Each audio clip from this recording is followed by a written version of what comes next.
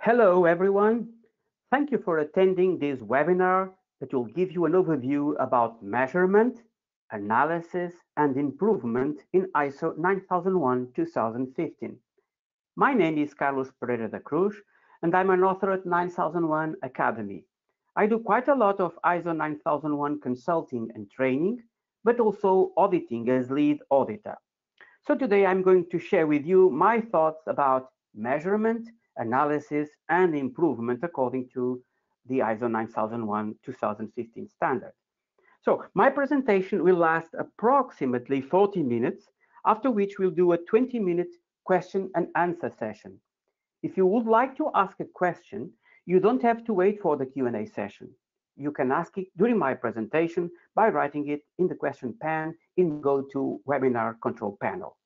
Of course, in the Q&A session, I'll also answer all of your remaining questions. You'll be able to download the presentation deck right away from your GoToWebinar control panel at the bottom of the handout session. Later, you will receive a link to the recording of this webinar.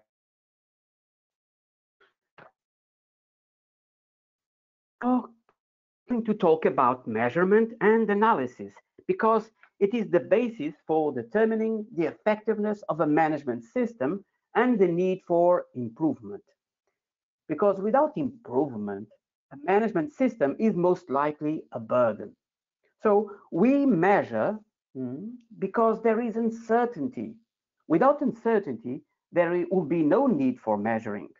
And ISO 9001-2015 clause 9.1.1 is about what to measure, with what methods, when and by whom.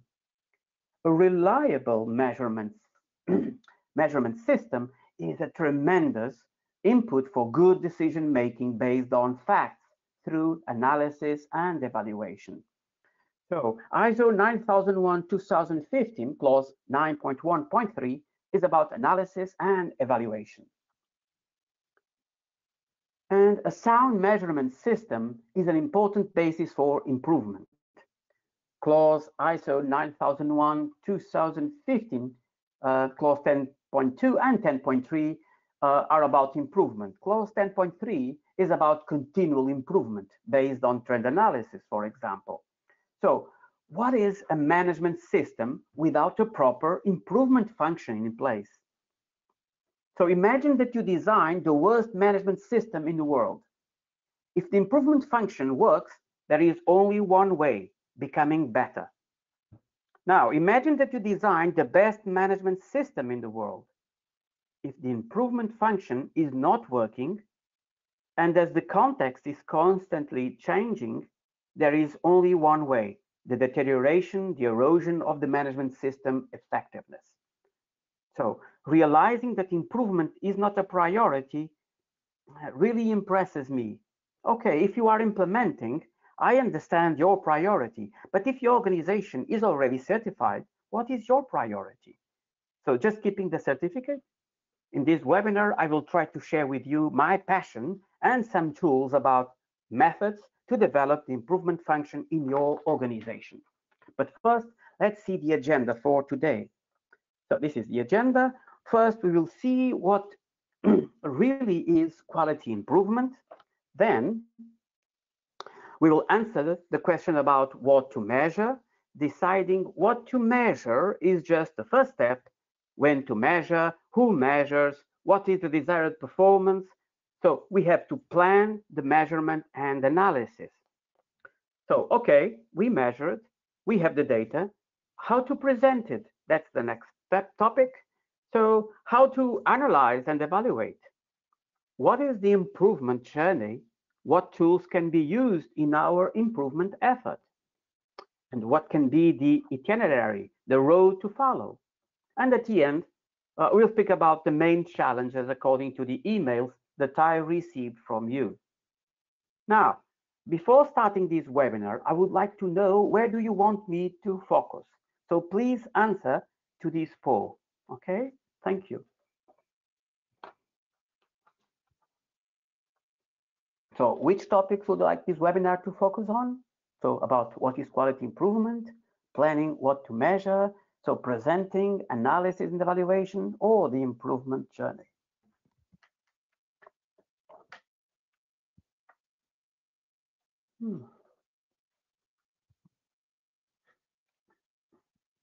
Okay. Thank you very much for your participation. Okay. Now, let us see the results. Okay, so, planning what to measure, 69%. Okay, analysis and evaluation, 67%. So these ones are the most relevant, so about the planning and about analysis and evaluation. Then comes presenting data, 38%. Then the improvement journey, okay, 30%, and what really is quality improvement, 28%. Okay, okay. Thank you very much. Let's go. Let us start. Okay. So about this, what is quality improvement? So let us see things like this. So we plan our operations will work. Then operations begin. And we start with quality control during operations. So some days are good, some days are not so good. And if we start monitoring the evolution of a particular indicator, like, for example, defect rate, we realize that there is a particular level of chronic waste embedded in the way we work. And we get used to it. And I like to stress that, and we get used to it, okay? Occasionally, well, in certain organizations, frequently, there is a kind of a sporadic spike that makes the bells ring all over the organization. So it is when the CAO, hundreds of kilometers away, phones the business unit responsible and starts yelling, "What are you doing to solve the situation, okay? How long to get back into normal?" You know, all cameras from tabloid TV are fixed in your organization. Time is running. You know, you can hear tick tack, tick tack, tick tack. So will they solve the problem? How long to solve the problem? Who will be sacked? How much is the organization losing? And then the problem is solved, and we get back to our familiar chronic waste level. Now, attention, solving sporadic spikes is very, very important, but it is not quality improvement, okay? Quality improvement happens when we decide to reduce or eliminate the probability of that sporadic spike from happening again, okay, clause 10.2, or more commonly, when we decide to change the status quo and reduce the chronic waste level. Now, that is clause 10.3 from ISO 9001-2015. Okay, this is based on a picture from Joseph Juran. Okay, and I like this one very much because normally we think that improvement is solving sporadic spikes. No, improvement is about changing the status quo, reducing the chronic waste. Okay, and now let's see. So now, when do we decide to improve? So we have a standard. The S there is for standard. Standard here means a procedure, written or not written. We have our current way of doing things, okay? Our standard way of doing things. So we follow that standard and we check the results and we decide how to act. When everything is as usual, we decide to keep the standard. The standard is useful, okay? So when a non-conformity happens, we treat the non-conformity. After confirming that it was closed, we ask, should we improve? If the answer is no, we keep the standard. But when the answer is yes, we start the improvement cycle, the PDCA cycle. We plan an experiment about changing the way how things are done.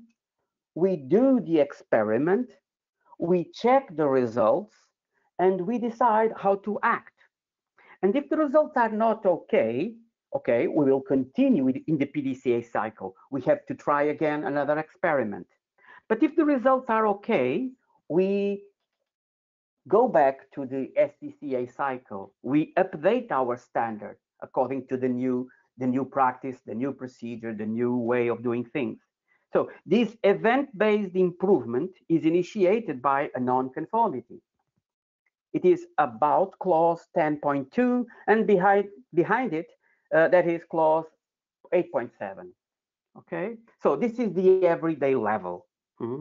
However, even if our decision after an event, after a non-conformity, is to not improve, periodically, we should prepare a performance report. We should monitor and measure, so according to clause 9.1.1, and we should analyze and evaluate according to clause 9.1.3. And again, we ask, should we improve? Now, not based on an event, but based on a trend analysis, but based on a set. Should we improve? If the answer is no, okay, case closed. But if the answer is yes, we are starting a calendar-based improvement. And this is about clause 10.3, continual improvement. Typically, performance reports are about quality objectives and process performance. So think about this. Do you have improvement requests? Do you have corrective action requests in your QMS?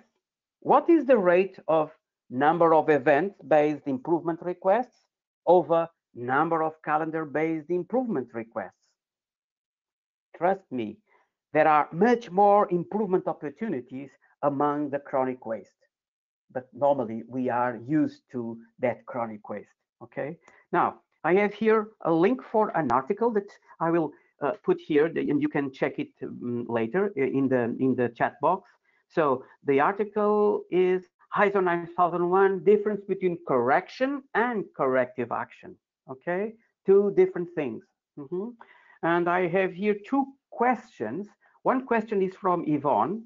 How can I tie measurement, analysis, and improvement according to ISO 9001-2015 to the work of a performance improvement committee or team? So, Yvonne, I believe this slide can help in answering your question. Okay, so a performance improvement committee or team can be extremely important to drive a calendar-based improvement logic focused on chronic waste reduction. Okay, so it's a team that will look into that periodically performance report and make decisions about improvement. Another question is from Sarah Varna Bhavan. Are the measurement analysis and improvement need to be implemented as a whole to the facility or at the department level? So ISO 9001-2015 does not mention departments, only processes. Okay, so two different things.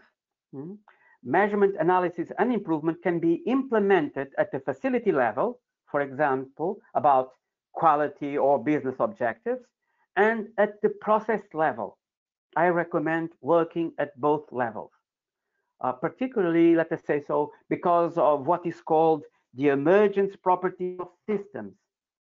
A system is more than the sum of its parts. So if we only measure process performance, perhaps we are missing here something about this emergence property. Okay, now let's go to the next slide about choosing what to measure. So, and we start with this. We start the planning part. So, of course, one cannot forget that quality objectives must be aligned with the quality policy. So, if the quality policy of an organization has a general commitment to be known in the markets as an innovative company, then a quality objective can be percentage of sales of new products. Normally, prior to this webinar, I receive questions about how to pick the right quality objectives. For-profit or non-profit organizations start from your relevant interested parties. Strategy is about where to focus to serve their needs and expectations. So one can simplify strategic orientations into three main types. So what do you promise to your customers? Is it low price? Is it service or customization? Is it innovation or design? So if your orientation is low price, perhaps quality objectives should focus on defects, costs, and delivery. So what I learned with Masahaki Maya's the QCD, quality, cost, and delivery. But if your orientation is service, quality objectives perhaps should focus on on flexibility, speed, and satisfaction.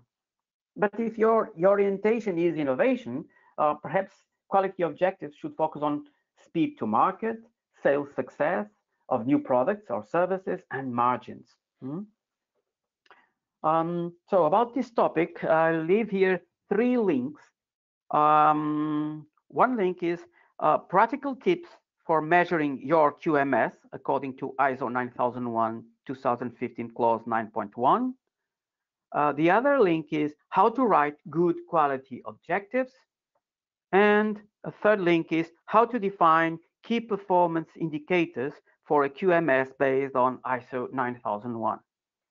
Okay, now, so this is about quality objectives. Now let's see the objectives, not but about or indicators about processes. Okay, so about process indicators, I consider 3 types of indicators: about effectiveness, so the ability to meet the process purpose; about efficiency, so concerning the use of resources; and about quantity, the amount processed by the process. For example, consider the amount of calls processed by a call center. The more the calls in, the more call center operators are needed, or quality of service will decay. So choosing process performance indicators is much easier and useful when we consider the process purpose as reference. Okay, but attention, many organizations don't determine the purpose of the process. They determine or they write the purpose of the document that describes the process. Okay, so consider a process, for example, manufacture parts, and you ask, why do we have this process? Okay, we have this process to comply with the production plan. So we want to respect the production plan without defects and at budgeted cost. Okay, so how will you know that the purpose is being met? So one way of measuring performance is at macro level, measuring purpose effectiveness. So for this case, indicators can be production plan compliance rate, defect rate, and deviation from budget or unitary cost. See how each promise from in the purpose statement is translated into a metric that can be used to evaluate performance according to the promise. So I like to do this all the time. So this, for me, the effectiveness indicators are the most important. Of course, efficiency indicators are important, and then come and sometimes I use also quantity indicators. I like a lot of using indicators. My problem is I need to cut because too much indicators will be, they start becoming noise. Okay. So I have much more information about this relationship between indicators and processes in the webinar about the process approach. Okay, you can check it at the Advisera site about this. Okay, one question here is, whoa, it's a question with several lines. Okay, question from S. Do you need each process in the business to be measured, or it could be high level?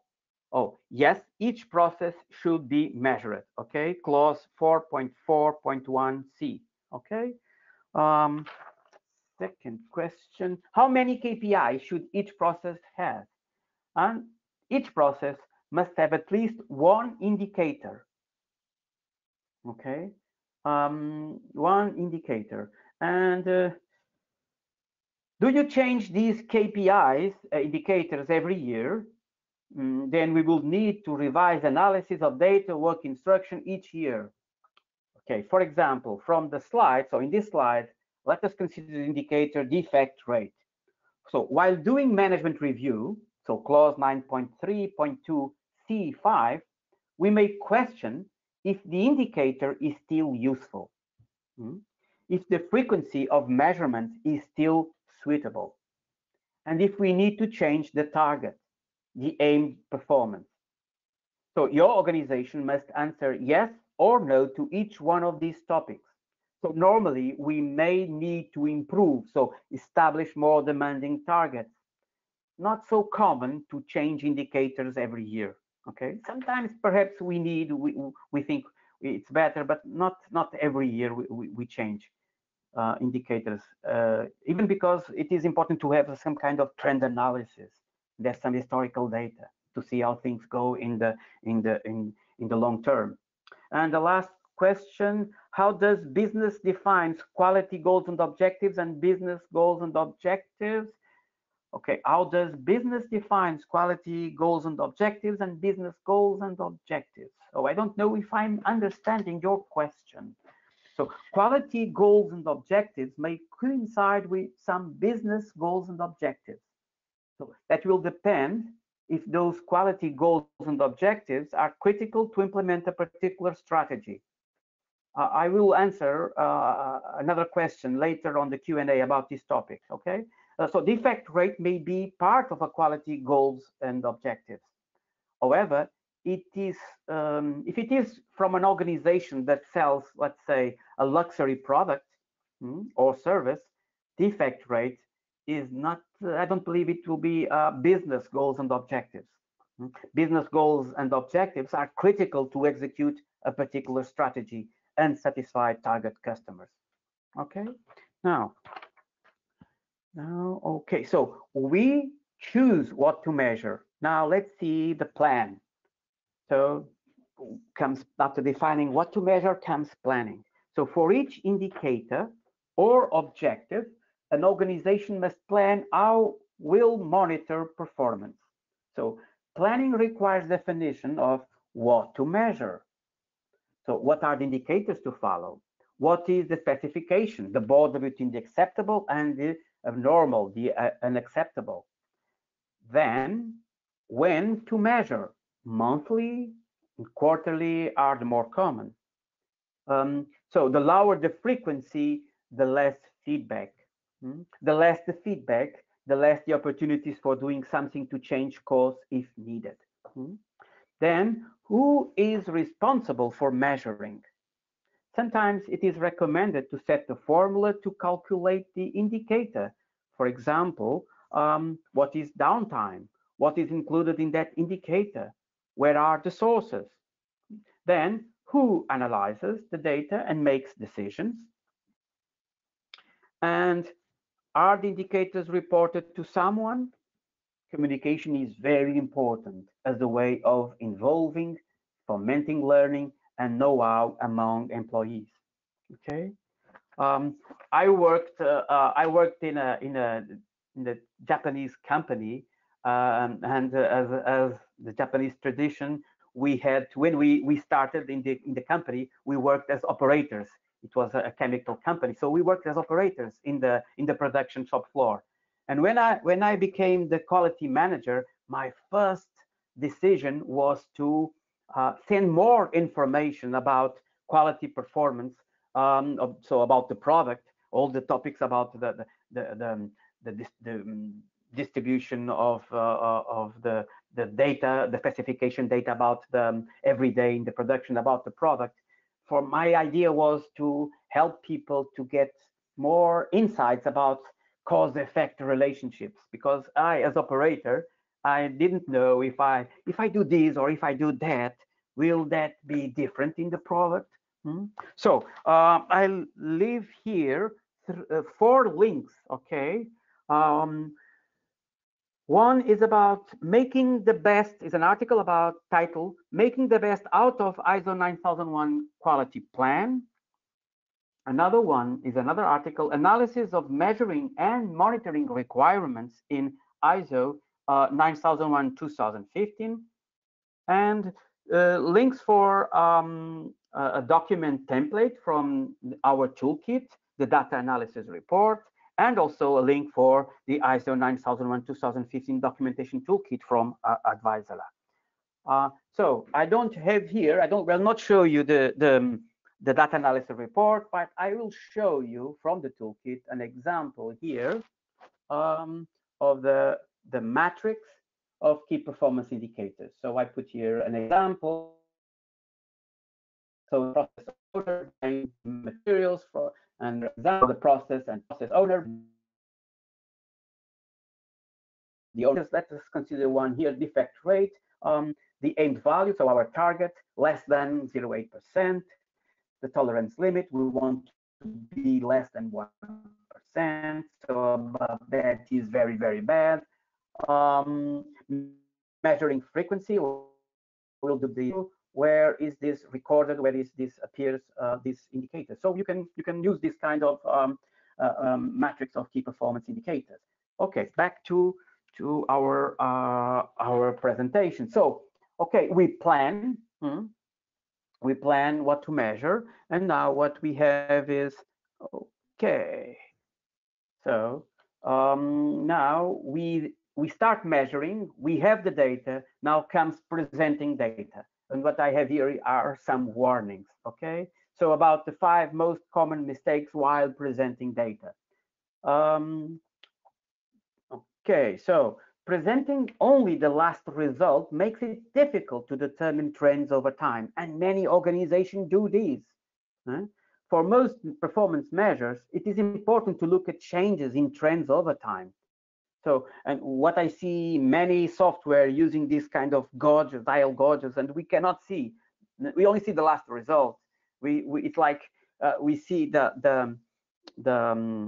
instantaneous, let us say so, performance, but we don't see the trend. We don't see the evolution. Okay. Most organizations waste a lot of time deciphering hard to read tables, looking to find some hidden messages.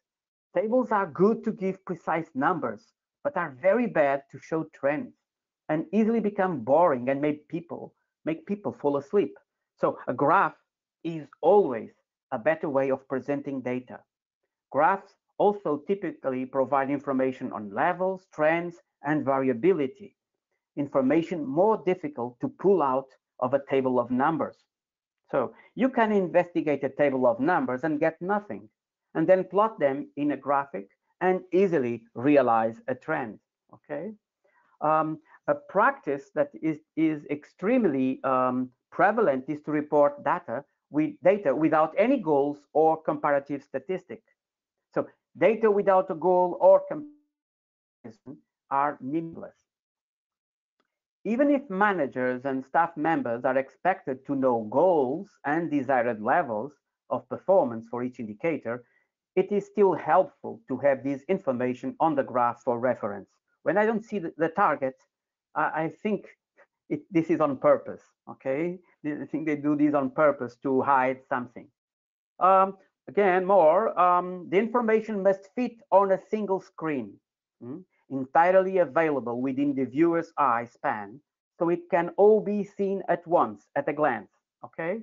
If you must scroll around to see all the information, it has transgressed the boundaries of a dashboard.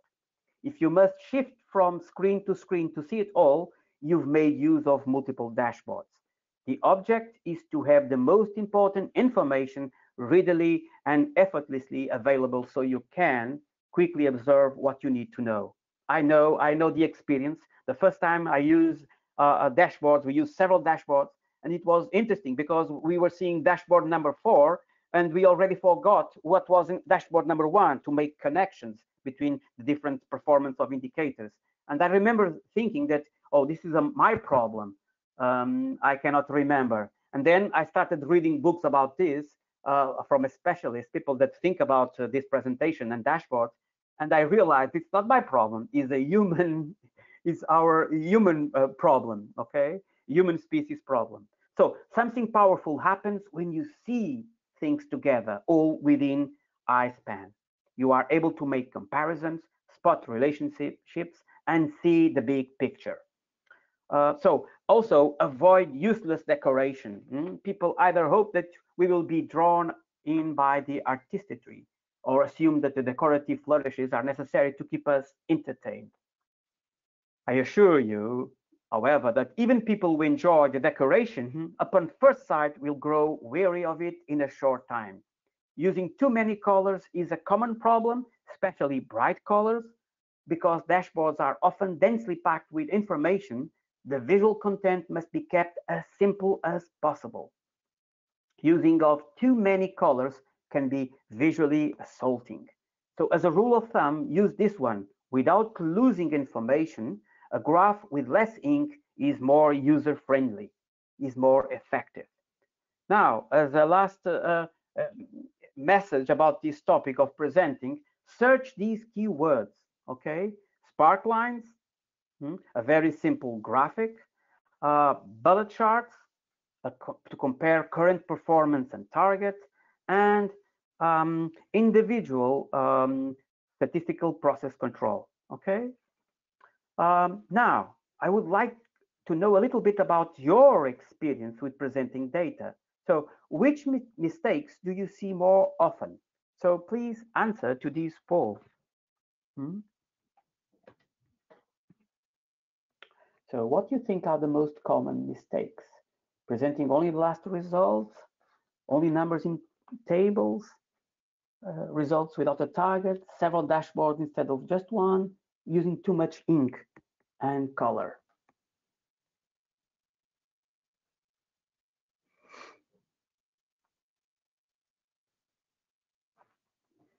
Okay, so let's see the results. I'm curious about this because I love a lot this topic about presentation of data. Presenting results without a target. Okay, whoa, okay. 61%. Remember what I said? When I see this, I start thinking, they want to hide something. So it's like when I see only average and not seeing the distribution, so the statistical variation, also a warning sign. So using several dashboards instead of just one, 45%. Okay. Presenting only the last result, 45%. Presenting only numbers in tables, 42%. Okay, and using too much ink and color, 26%. Thank you very much for your feedback. Okay, now let's go to analysis. So we measured, we present data. What we do with this, we will make the analysis and evaluation. So let us consider an example of an indicator with a bad performance. So in the last 12 months, the number of complaints had been higher than the target. You can see here, number of complaints per month, last 12 months. So the spark line, the status, it's bad, target less than 3, current value 4, year to date. So the average of the last 12 months, 4.4. So things are not going well. So how important is the number of complaints? What are the actual or potential consequences? Lost customers, lost reputation, lost productivity, costs, legal complications? If we don't do nothing, will performance improve? Just look into the trend chart. So what is the probability of this happening? High, medium, low? So we are talking about risk. You see, consequences and probability. Most of the time, people use this to classify, to evaluate risks in the organization. So we are talking about risk. If the risk is high, we need to change. So there's a go decision. During analysis and evaluation, we normally don't decide what needs to be done. We normally don't know, okay? Because there's a lot of fog. Root causes are almost always hidden under several layers, like in an onion. So what we do is we decide that we need to improve. So it is wise to raise an improvement action demand, a corrective action demand. So something like reduce the number of complaints per month. All complaints? By how much? What is the time frame? 1, 2 years? 1, 2 days? 1 month? So how do you eat a big elephant? You cut it in small slices. So we can do a Pareto chart of all reasons of complaint. You see, oh, more than 30% of all complaints are about design deficiencies. Okay, can we go deeper? What kind of design deficiencies? Oh, okay. So now the improvement action request is reduce the number of complaints concerning reason A. So the most important reason behind design deficiency. Why did it happen? Do we know the causes?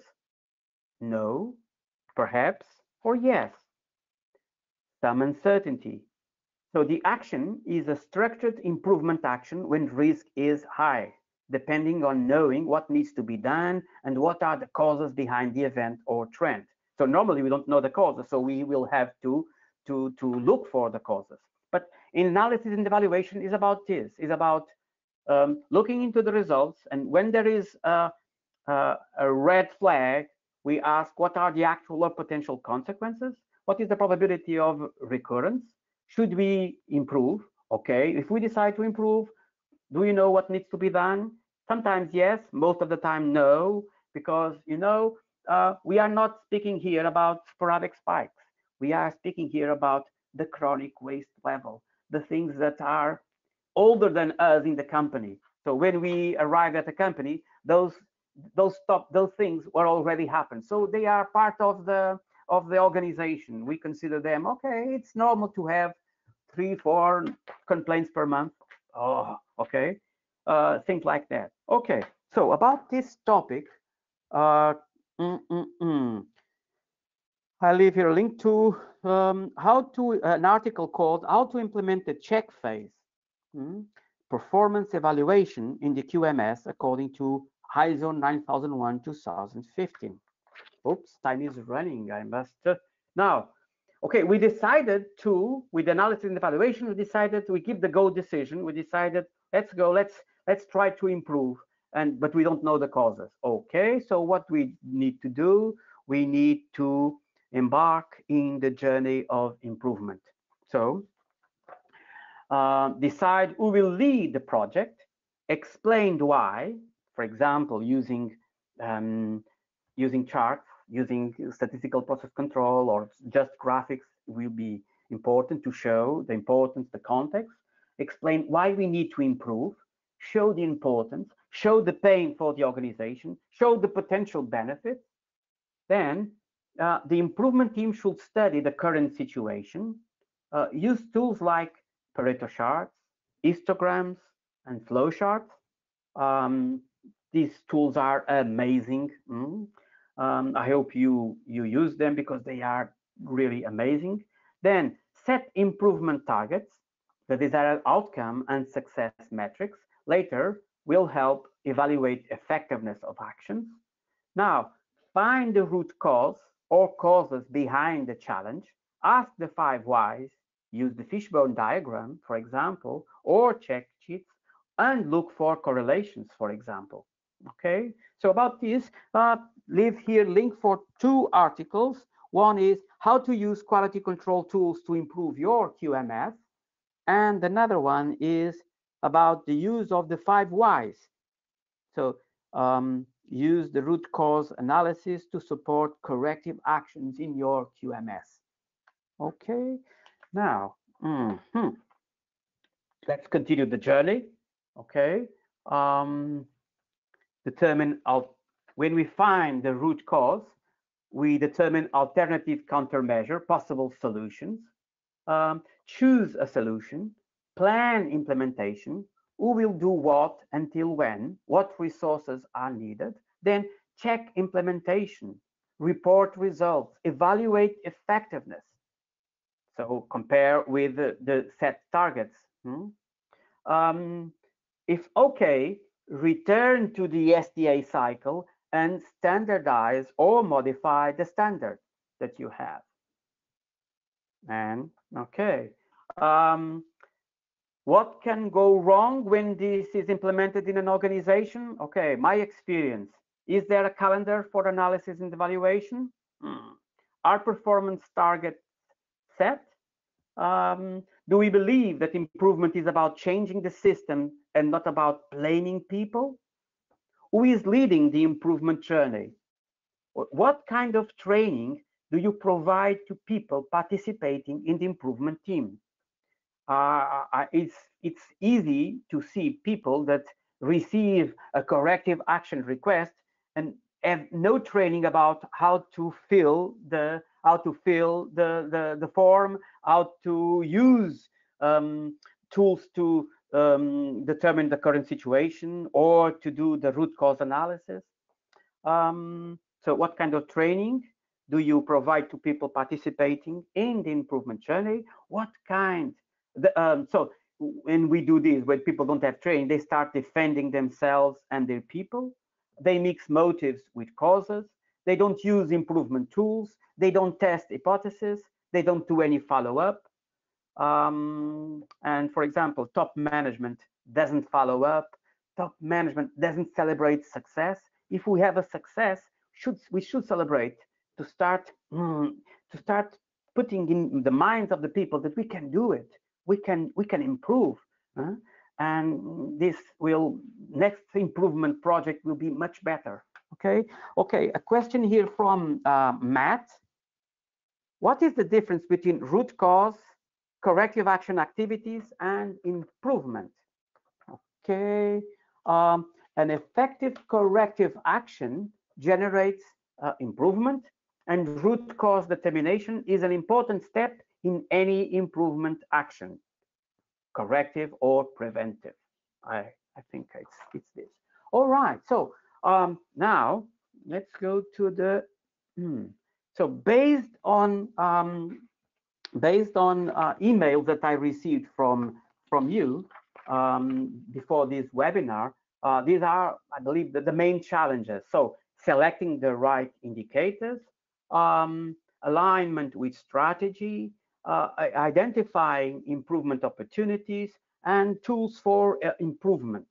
So about selecting the right indicators, just one or two things. So the importance about they are linked when we talk about quality objectives, about they are aligned with the quality policy, and when they are about processes, think about the purpose of the processes.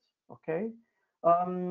About the alignment with strategy, think about who are your target customers, the customers that you are serving above all. Think about what is your competitive advantage. About identifying improvement opportunities, think about the chronic waste. Our attention most of the time is for the sporadic spike. You know, the televisions are there, the tabloids are there,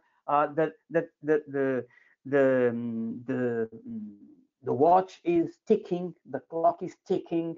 But think, there's more improvement opportunities, more return from improvement opportunities when we look into the chronic waste. And about tools for improvement. Okay, think about those tools that I just showed, like the Pareto chart, the flow chart, the 5 whys. They are really important, but and there's a step where they are more relevant. Okay, we don't use the Pareto chart to find the root cause, for example, and we don't use the 5 whys to determine the context of the importance of the challenge, of the problem. Okay, now I will ask, what is your concerning your situation right now? What are in these challenges for you? What seems to be the most important? This is the last poll that I will ask you. So, what do you think are the biggest challenges when thinking about QMS measurement?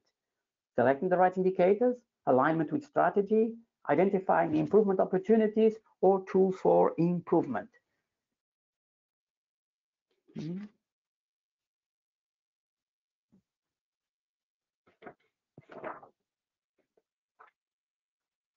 Okay. Now let's see the results. Oh,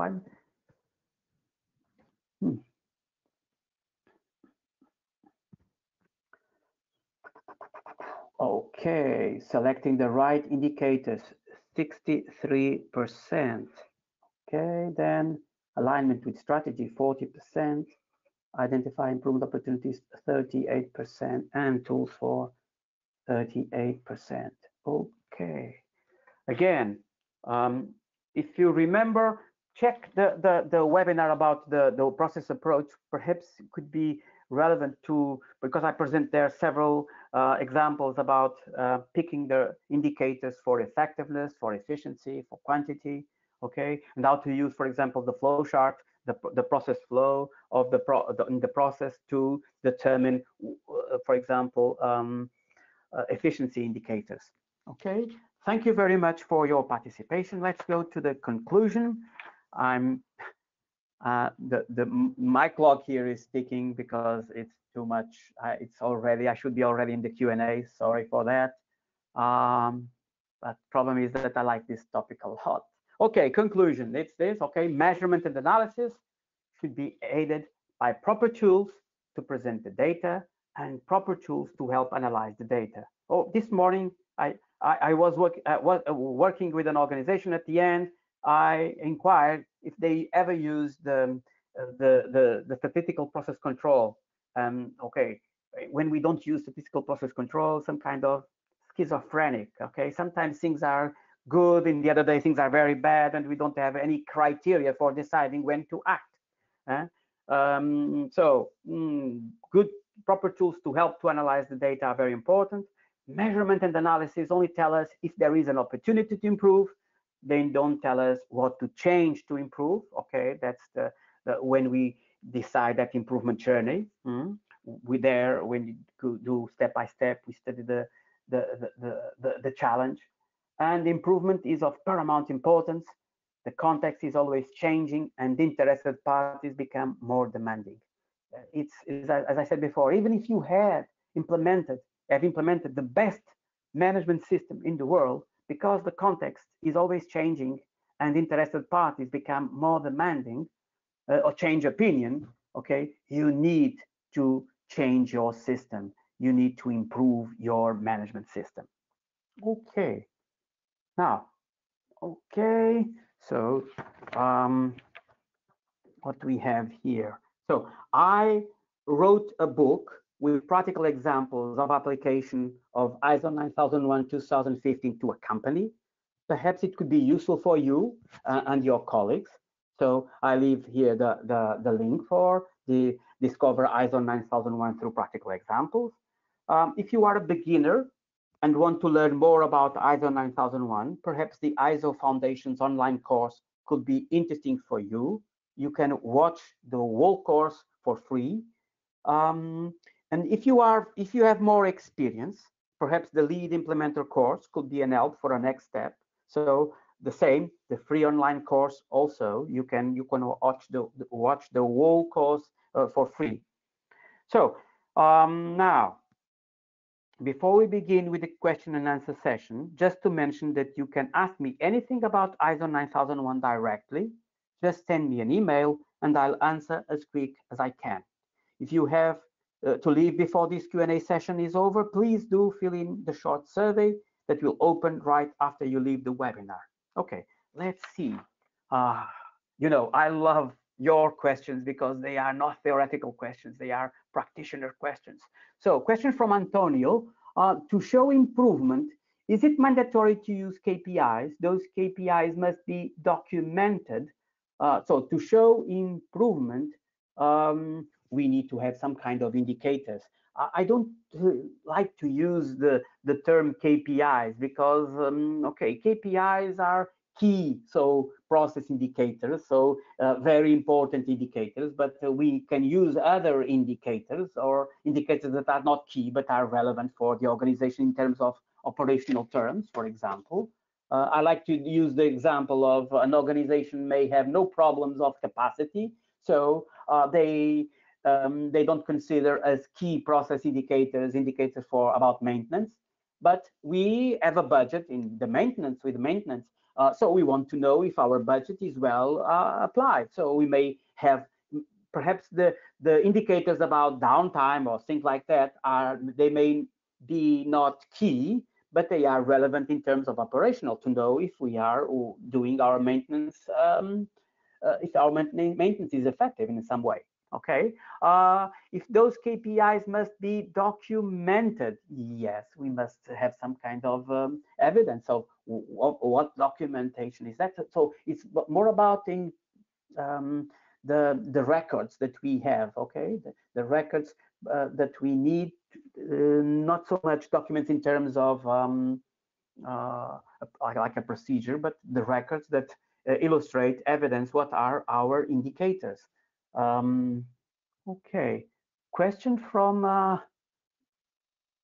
Nicolas.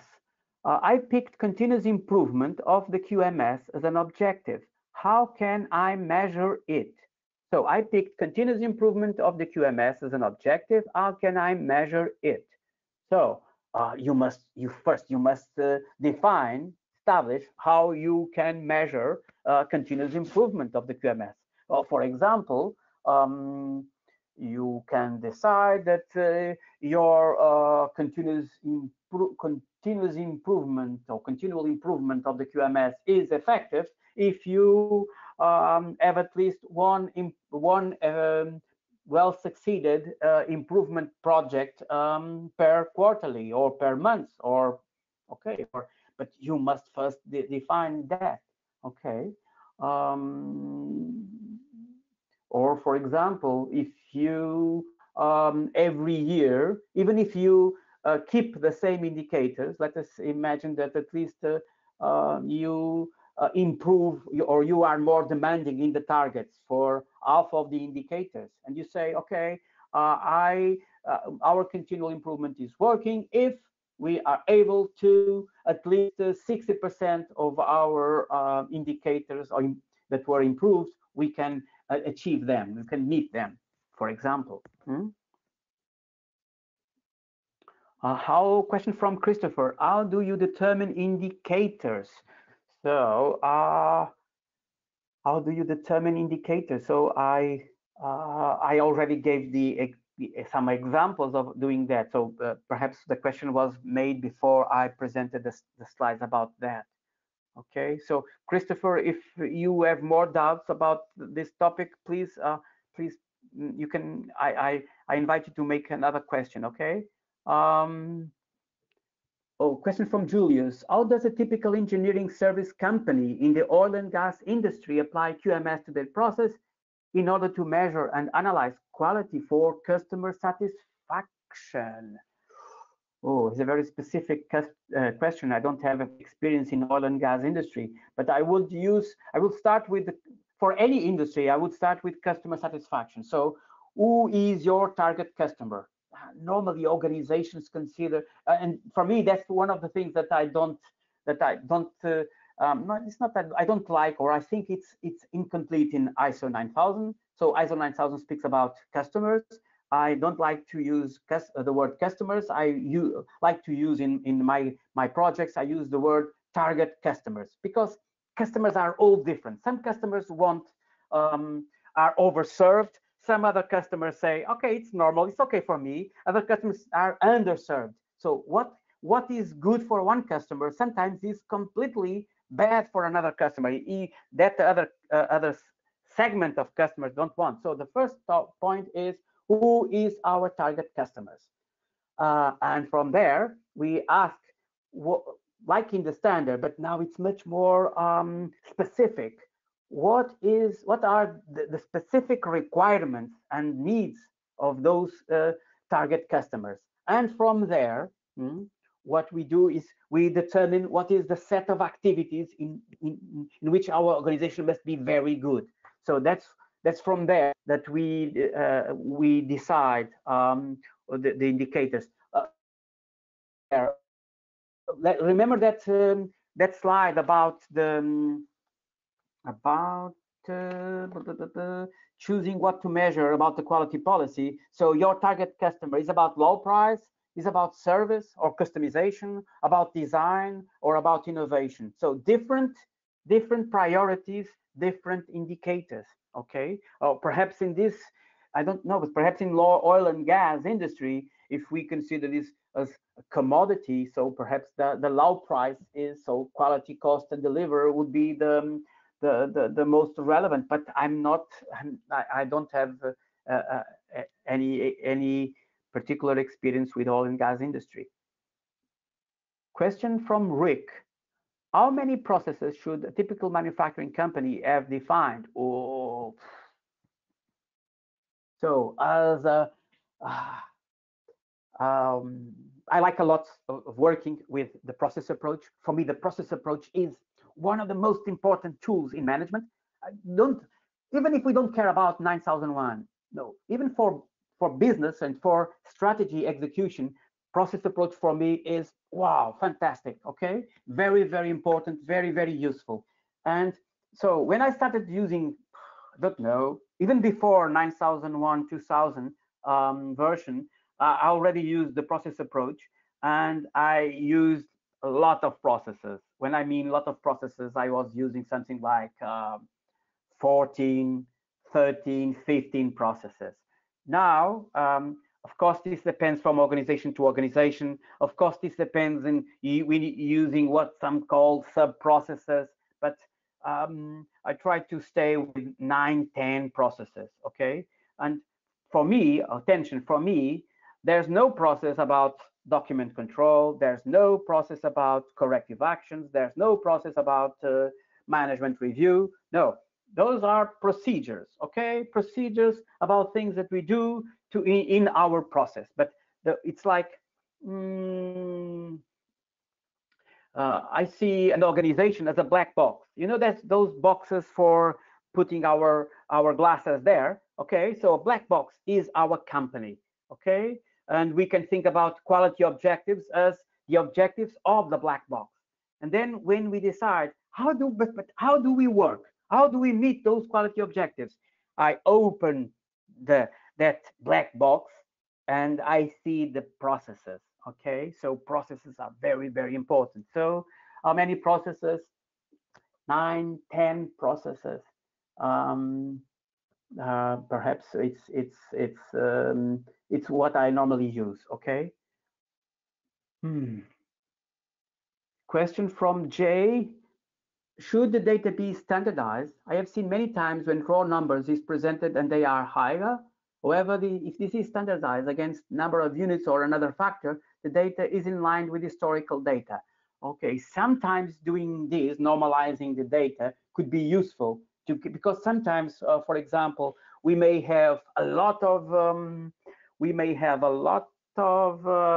complaints or a lot of defects, but we are working much more, manufacturing much more, or providing services much more than normal. And when we do this kind of normalization, we see that, oh, it's the same. Okay, so that's why I normally say that I like to see, for example, complaints as a kind of a flow. How many complaints do you have for each 100,000 euros of sales, for example, or metric tons, or cubic meters, or something like that? Okay, question from Mohanad: who in organization should analysis and evaluate KPIs, quality manager or KPIs controller? Okay, I think that this analysis and evaluation should be a team effort. Okay, if you as quality manager can bring managers of each process to doing this, oh, fantastic, because that way you will start transforming your quality management system into the business management system. Because people will see this not working for quality, but working as for the processes. For this, it is very important that indicators, the KPI, what you call KPIs, are really, really important KPIs. Sometimes I see in organizations with quality systems KPIs that are, I call them childlike KPIs, things that were very, very basic, very nice to have, just to show to the auditor, the certification auditor, and we are always okay.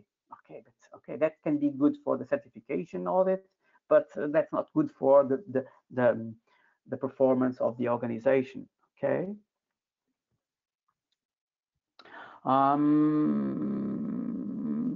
Question from Louise: which methods does you find best, Kaizen events or DMAIC? Okay, I don't have experience with DMAIC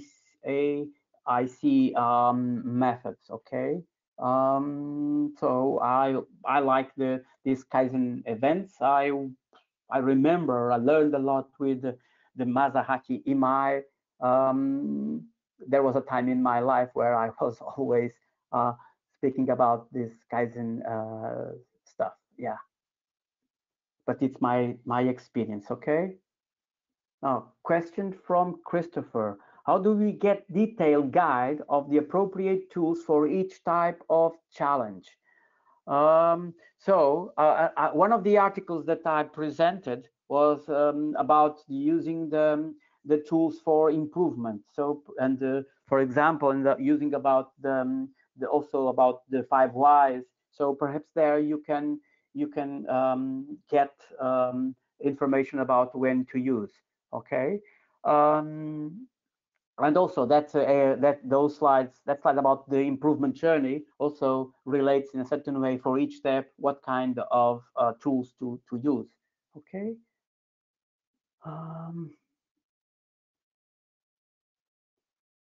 Whoa.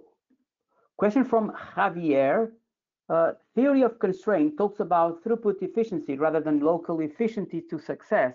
How should you think ISO 9001 process measurement approach could be adapted toward that without compromising compliance with the standard?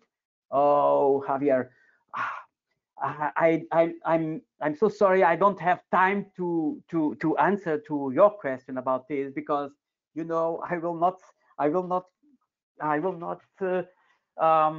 speak too much about this, but I must tell you that I use the theory of constraints to design the plans, the action plans to meet the quality objectives. Okay. When I learned about this theory of constraints, for me was, oh, it's this, because just doing the brainstorm for deciding what to do, no, this is very good for finding the root cause. Yes, but okay, it's not so used or so much known in the ISO 9001 universe. So okay, but I use that for designing the improvement, what needs to be changed. It could be very, very useful. Okay. Question from Amanda: if we follow the process in ISO 9001, do we really need certification? The results to our company will be the same within the organization, but do external agencies see us differently without it? So ISO 9001 is not mandatory. There's no law, I believe. Okay, maybe perhaps in some countries there's some law, but certification is voluntary. Okay.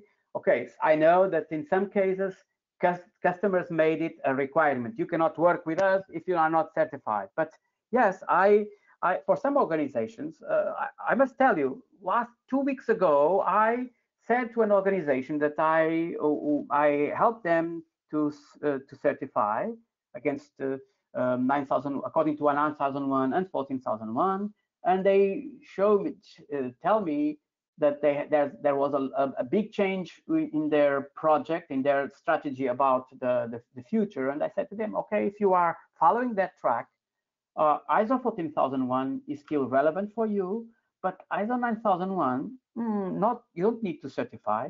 Just keep the system, keep the things that you like in the system, and continue. Okay.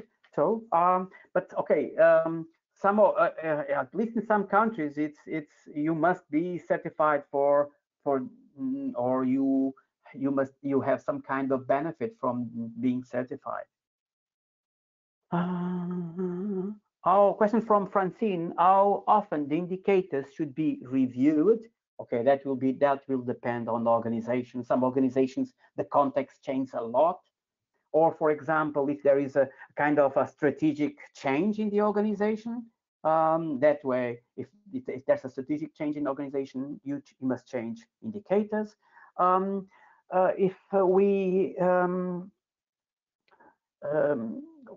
normally I recommend organizations is to yearly, while preparing the management review, the extraordinary management review, one of the topics is to think: is this indicator still relevant for us? Is this frequency still relevant for us? Okay, but the most important here is if how is the context of the organization? Is it moving fast or not? If it is moving fast, perhaps we should make this question more often.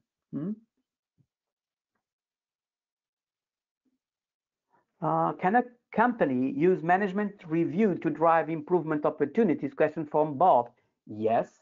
It could be.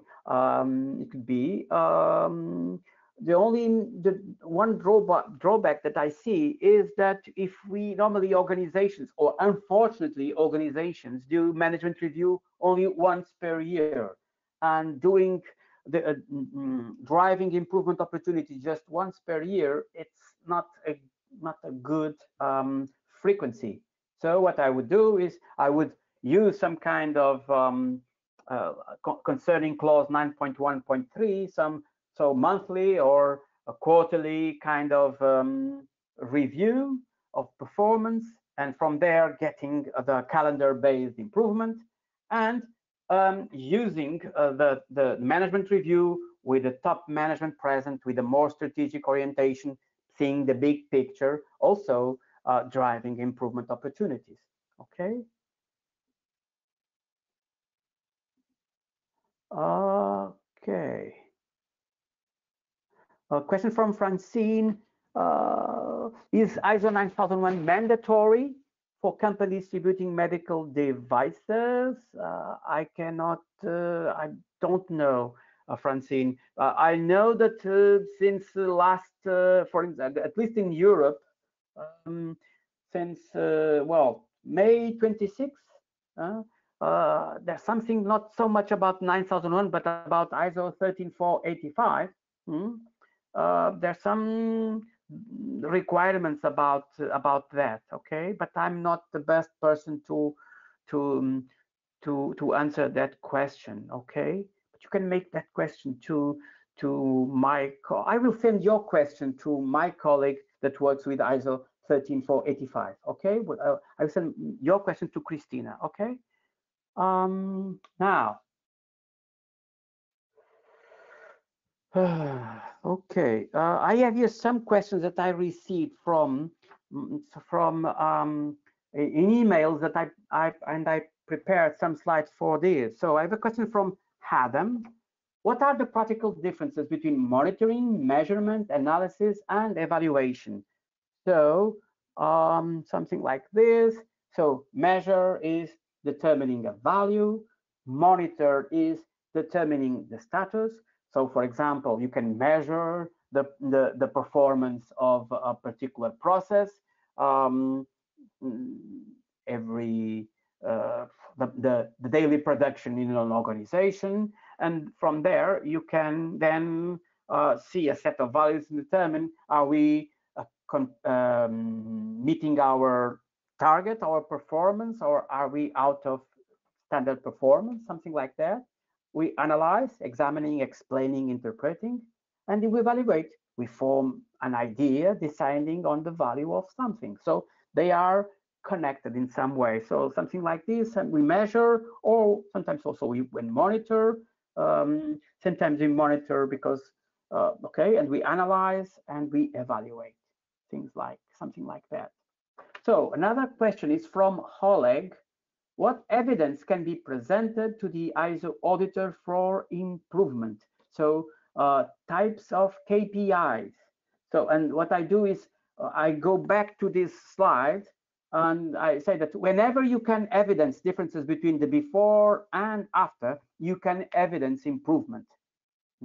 Because chronic waste is lower, because the frequency of particular sporadic spike is lower. So KPIs can be about defects, costs, delays, success rates, complaints, yields, prices, margins. Okay, another question is from an interesting question here is from Bradley. Okay, is it still value aided to post monthly performance indicators even if the data collected is suspect? Meaning it meets the requirements for ISO for performance evaluation, but may not be entirely accurate of the reality of the company performance. So my answer is, thank you, Bradley, for this question. You know, it took me back about 30 years to my first experience of using statistical process control in the company where I worked. I was excited and willing to apply the methodology right away, but the person I was working with asked me, do you have confidence in the measurements you are taking in the lab? Are the differences due to differences in the product or the analyst or the equipment or the lab environment? So are you willing to burn your reputation by screaming that the wolf is coming and is not coming after all, or vice versa? That is when I did my first reproducibility and repeatability tests. So if the data collected have a systematic error, okay, it's something like this. So if the data collected have a systematic error, you know that the error is always the same. So if you may use them in terms of trends, because you can, when you compare different measurements, errors, you cancel among them, okay? You compare the differences. But if they are not systematic errors, I would not use them, okay? Another question is from Helmer. How do I know that my ISO 9001 is implemented effectively? So according to ISO 9001-2015, the definition of effectiveness is something like extent to which planned activities are realized and planned results are achieved. So if your internal audits show that your organization is acting according to plan, and if your QMS is achieving intended results, you can say that your QMS is effective. Okay, so I had here more questions from the emails. I will send these questions because it's too late. I will send the answers to these questions through email, and I have also more questions from you that you are continue to send me. But now it's too late. But I will answer your questions. Okay, I will answer your questions. So I see you have a question from Adolfo, Neilut, Mario, Zaki. Okay, I will answer your questions through email during the weekend. Okay, so because then you will say, oh, you are not controlling your time, so you are not good in controlling time. You know, it's because I like this topic too much and I lose control of things. Sorry for that. So our time is up. I am sorry that there was no time to answer all of your questions, but the purpose of this webinar was to give you a general overview about measurement, analysis, and improvement. So Um, you can ask me anything about ISO 9001 directly by email. You can also download this presentation deck from our website or take a look at video tutorials and documentation templates. We'll send you the email with all the necessary links. Finally, right after this webinar, you'll see a short survey. So I would kindly ask to you to spend a minute to fill it in. That will be all. Thank you for your participation, and I hope you enjoyed this webinar. Have a nice day.